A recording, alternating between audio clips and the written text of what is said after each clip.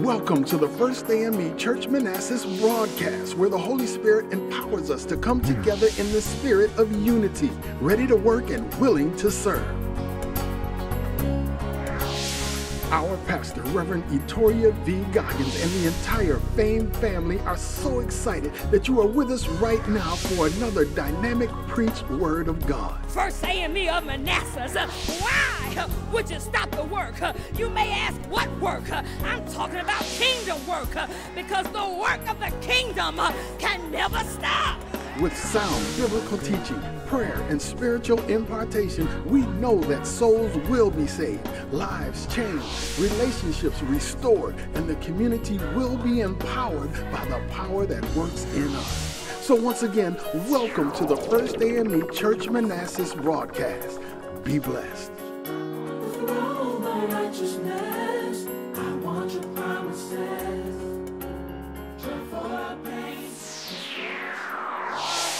Determined, oh, I'm so determined. I got a made up mind. I got my mind made up. I can't stand around. Wasting my time. Oh, no, no, no. Oh, working for Jesus every day of my life. 'Cause I got heaven on my mind. Oh, I can't understand why people just move so slow. Maybe they don't know just what time it is. You see, he's coming back, and I know it won't be long. I'm gonna be ready for my story crown. I wanna hear him say, well done. I'm determined. Ooh, yes, Lord. I got a made up mind. I can't stand around wasting my time. Oh, no, no, no. Gonna keep on working for Jesus every day of my life. 'Cause I got heaven on my mind. You hear me right? I gotta say this. Can't talk about me. Say what you want to say. You can't stand around wasting your time. 'Cause while you're talking, I'm gonna keep on walking, because I got heaven on my mind. I'm determined. Oh, yes, Lord. I got my mind made up. I can't stand around. I'm gonna keep on working for Jesus. Oh, yes, Lord. Every day of my life. Oh, I'm gonna keep working. I got heaven Heaven. on my mind. I got heaven. I got heaven. I got heaven. I got heaven. I got heaven on my mind. Yes, Lord.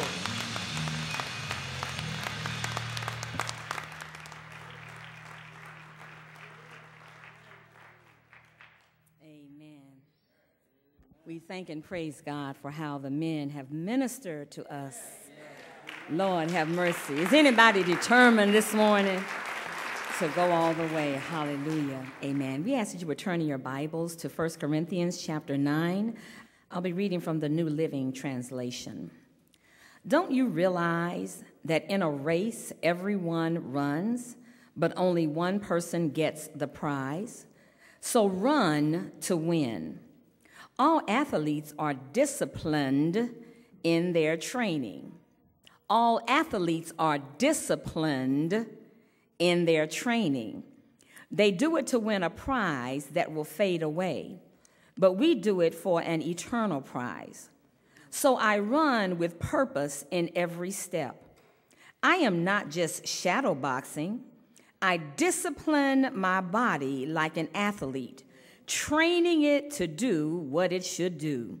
Otherwise, I fear that after preaching to others, I myself might be disqualified. Amen. We ask your prayers on this sermonic thought, the making of a champion. The making of a champion. O Lord, our Lord, how excellent and how mighty is your name in all the earth. God, we thank you now for this day. Lord, we ask now that you would speak a word in this house that will lift and elevate your people. Speak a word that will strengthen somebody today, God. Speak a word, Lord, that may need to convict somebody and cut somebody to the core. But God, we thank you that even as your word cuts, it also serves as a healing balm. So, God, we pray that you would just have your way in this house. Do what you want to do. Give us ears, spiritual ears, to hear what the Spirit is saying, Lord. And then once we have heard you speak, then let us not leave this place, God, not having determined in our hearts that we're going to act on what we have heard. Strengthen us, God, and we shall be strengthened. Keep us, and we shall be kept. Bless now, in Jesus' name we pray. Amen. The making of a champion. Over the past week, many of us have been engaged in watching the documentaries on the renowned heavyweight champion of the world, Muhammad Ali. Ali was indeed a fascinating and charismatic figure and deemed the greatest boxer of all time. He was a compelling figure, tall, handsome, fast, and graceful in the ring. He was a star known for his quick wit. He was a jive-talking showman who had reporters eating out of the very palms of his hands. Ali was a humanitarian and gave cause to his countrymen to reflect on their nation and their place in the world. Muhammad Ali has always been more than a great boxer and more than a superb athlete. He took what he had and made the world a better place. He indeed was a champion. And when I talk about a champion, when I think about a champion, I'm talking about courageous men and women who achieved great things in the face of great obstacles and challenges. Champions do not become champions when they win the event, but they become champions in the hours, weeks, months, and years they spend preparing for it.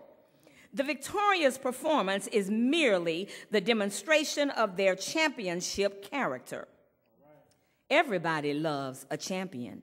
Champions are not born, but champions are made. A champion is a winner of the first prize or the first place in a competition, one who does battle for another's rights or honor, one who shows marked superiority. Champions can be found in all walks of life. There are champion businessmen and businesswomen. There are champion athletes and champions of equal rights.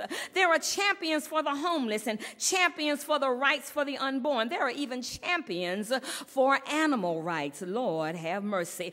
Champions are countless and they have countless causes. Champions excel because they persevere. They go above and beyond the ordinary to achieve the extraordinary. We all know of people who put forth great effort to achieve their goals, but we also know people who put forth very little effort, minimum exertion, and achieve very little. Those persons rarely make it to the finish line because they don't get off the starting block. For many of them, this is because the thought of losing outweighs the training, the preparation, and the responsibility that comes with a champion. Lord, have mercy. And yet the truth of the matter is that there is a champion in everybody. Some merely choose to make the effort that is necessary to pull the champion in them out of them.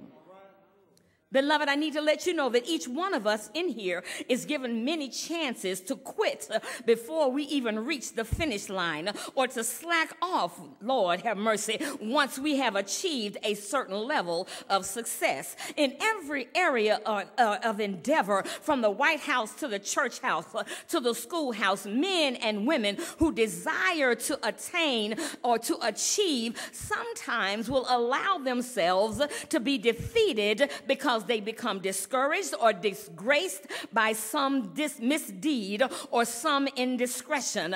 Then there are those who make it through life without any blemishes on their character and integrity and rise to the status of a champion. What separates these people from champions is that champions are undaunted by seemingly impossible situations, not because they don't fail from time to time, but because champions don't quit. There's a champion in you because you have potential. Potential is something that exists in you that is possible, that is imaginable, that is attainable, and capable of developing into actuality. We can be better than we are, and we can do better than what we are doing. And one of the worst things you can do is not tap the potential that is in you and at least try to fulfill the potential that God has placed inside of you. It is a waste of God's gift to never fulfill what He has called you to do and what He has called you to be. I've come to tell somebody this morning that there is a gold mine hidden in every life, but you've got to dig to get to it. You've got to be willing to dig deep and to go beyond how you feel or what is convenient. But what stands in the way of you and your potential? What stands in the space between potential and manifestation? It is the very thing that we don't like. It is the thing that we often run from, yet it is the thing that will help us to unleash our potential. What is that thing that we all need but we don't want? What is that thing that we constantly run from? What is that thing that we shake a fist at and say, leave me alone? What is the one thing that would make us more responsible, make us more reliable, and perhaps even self-motivated? I call it the D word. Keep your mind on Jesus. The D word is discipline. Discipline stands in the space between potential and manifestation of that potential. All of us have potential, but we are not willing to wait. We are not willing to focus and persevere. We are not willing to determine to work hard at developing the potential that is within us. We have a lot of wishbone, but we don't have much backbone.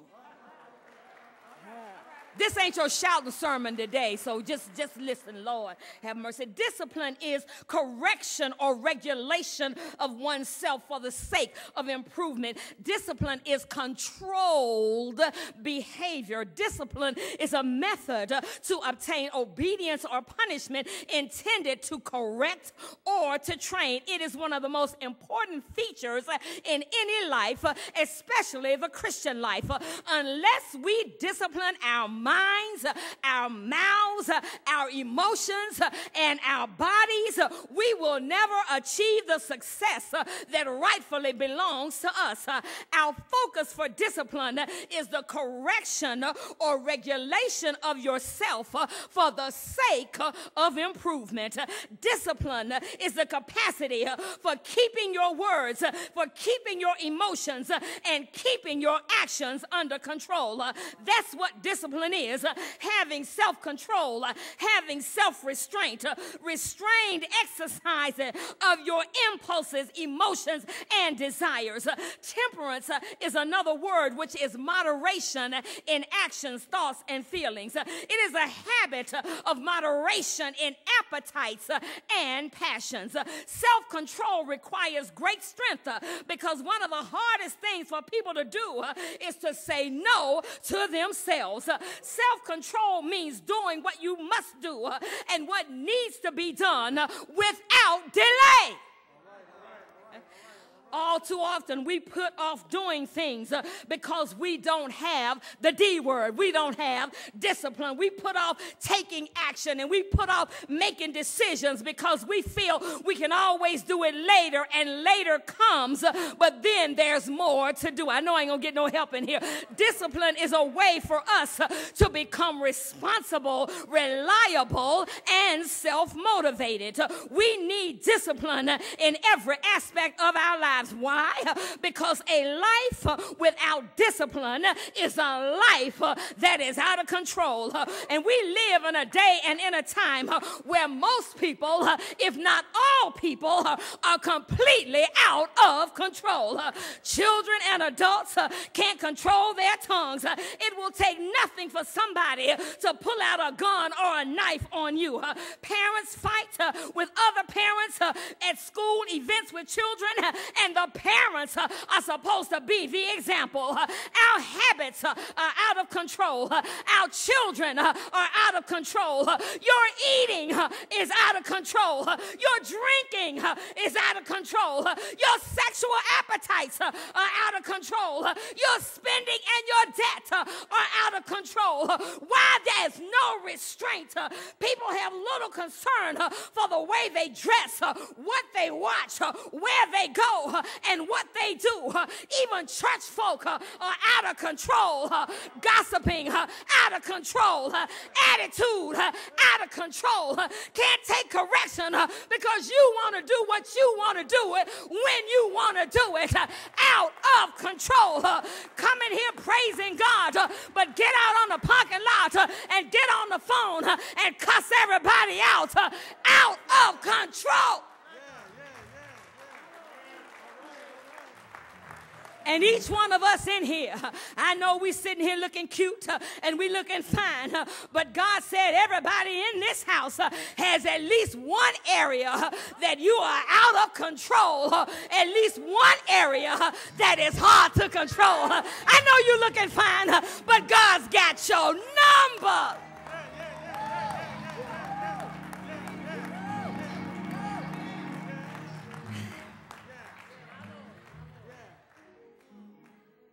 Why are we out of control? Because we don't have any discipline. No self-restraint, no regulation for the sake of improvement. And so the theme of our text today speaks to this matter of discipline. Paul is saying that you are in a race that everybody runs to win. Everybody runs to get the prize. Everybody who competes, everybody who strives, everybody who agonizes, everybody who disciplines him or herself with respect to thinking, eating, drinking, sleeping, and obeying the rules goes into strict training. And I need to let you know that this training is not easy. It is painful. It is exhausting, but we've got to persevere. Paul's argument is that the Christian life is a race. And so every Christian, like the Greek athlete, must discipline himself or herself so that they might be successful. The Greek athlete of the day had to subject themselves to rigorous discipline for 10 months. They had to take an oath saying that they would comply with the rules. They had to give up everything that would hinder them from running the race and winning the race. The athletes had to practice discipline, and that's why God is calling us to this 10-day fast. He didn't say 10 months because God knew all of us in here couldn't handle a 10-month fast. So God just said, give me 10 days. Can you turn your plate down for 10 days? Can you go through some strict training for 10 days? Can you read your Bible for 10 days? Can you pray for 10 days? Can you get...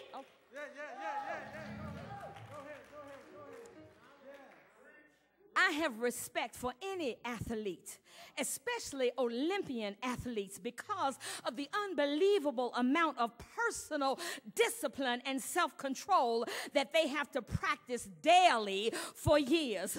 When athletes are often interviewed, the person will talk about the fact that they have to train every day, sometimes 8 to 10 hours a day for at least 3 years.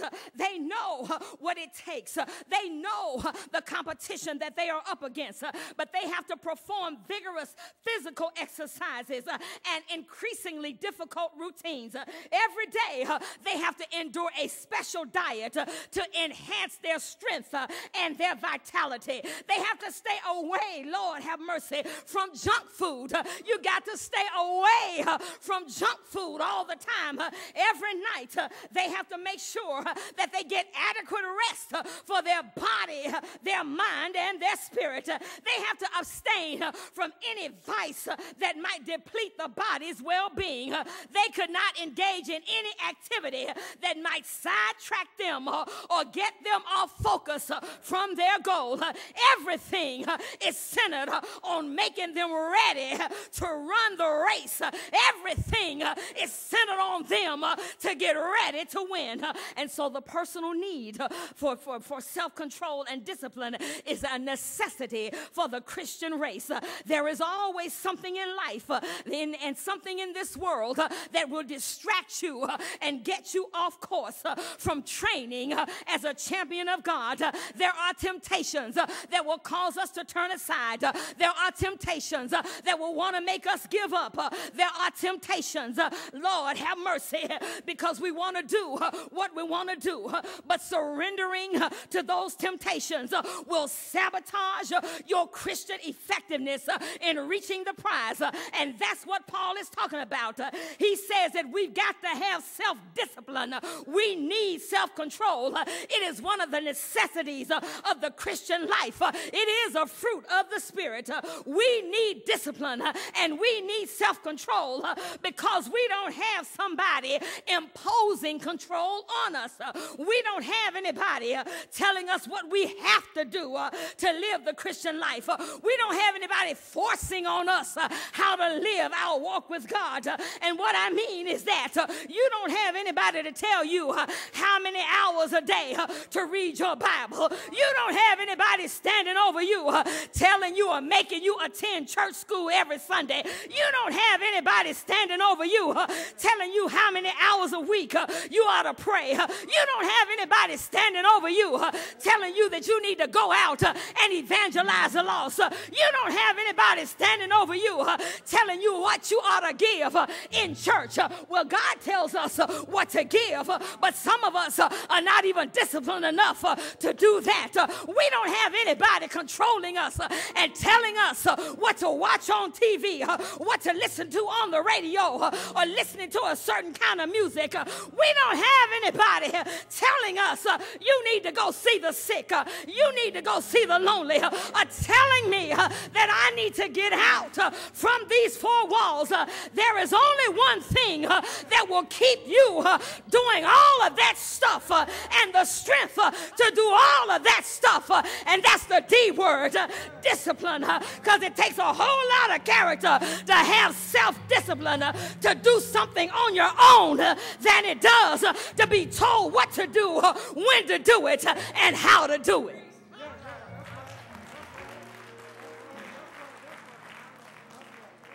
Only the disciplined will ever get good at anything. And so the Christian life is no different. Lord have mercy. The church is filled with people who love to be Christians with the tremendous knowledge of God's word, but they are not willing to pay the price to act on the word. We are fat Christians, P-H-A-T, fat Christians. We like getting fat off the word of God. Come in every Sunday. I need a word. I need a word. But God wants to know, what are you doing with the word that you got? What did you do with the word you got last Sunday? Oh, I see. You forgot the word last Sunday. And the Sunday. Okay. All right. Go ahead. In verse 26, Paul says, therefore, I do not run like a man running aimlessly. I do not fight like a man beating the air. This was Paul's personal testimony concerning his own life. He was running and fighting with his eyes focused on the goal. Every stride and every step has purpose. Every blow counts. Lord, have mercy. Paul understood that the greatest problem, his greatest problem, came from his bodily desires because his body wanted to go contrary to the desires of his mind and his spirit. Lord, have mercy. An undisciplined person is governed by their body and not their mind. Why? Because their body tells them what to do and the mind complies. The undisciplined person has no power over their desires. You get an urge and you smoke. You get an urge and you fulfill your lustly flesh. Lord, have mercy. But Paul said that we've got to be masters over our body and make our body a slave to the mind. And so here Paul says, I beat my body and make it a slave. And so he forced his body to do what his mind willed to do in obedience to God and the scriptures. Paul exercised discipline over his body. And so this does not mean that he literally beat his body, but what Paul is saying is that he refused to be led by the desires of his flesh. He refuses to be led by the desires of his body. So I'm sure in the morning when his body said, keep on sleeping, when the alarm clock goes off, Paul would have the discipline to say, no, I've got to get up. When his body would say, keep on sleeping, his mind would say, no, you got to get up and exercise. Paul made his body obey his mind. And when his body would say a third helping, Lord have mercy, he would say in his mind, no, I don't need that because I've already had 3 helpings of macaroni and cheese. I've come to tell you, there will always be something to distract you in life. There will always be hurdles to get over. There will always be temptations to overcome. But you've got to remember that there is no temptation that comes into your life where God won't make a way of escape. God will show you the way out with every temptation. And Paul says we need self-discipline. We need self-control because only the disciplined person will get good at everything. Everybody in life has to be disciplined. And I know it's a hard thing, but God said you've got to be disciplined. You've got to be on a regiment. You've got to give up some things so that I can show you how to get to the prize of the high calling of God in Christ Jesus. And I'm so glad that even though Muhammad Ali was considered the champion, he had many triumphs, but yet he had many tragedies. But I'm so glad, even though he's the champion and they call him the greatest, he's not the greatest of the greatest. Hallelujah. Because Jesus is a champion of all champions. He ran the race. He focused on his attention. He focused his attention on the prize that was the salvation of humankind for the glory of God. Jesus never detoured from the purpose that was laid out for him. He stayed on the course. He crossed the finish line, and now he's in heaven championing you before God the Father. Jesus is the ultimate example of what it takes to be a winner. Jesus is the example of what it takes to be a champion. The making of a champion is simply discipline. Discipline. Discipline in your life.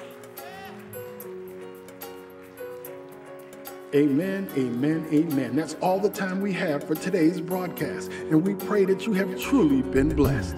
First A.M.E. Church Manassas is located at 10313 South Grand Avenue in Manassas, Virginia, and we encourage you to come by and visit at any time.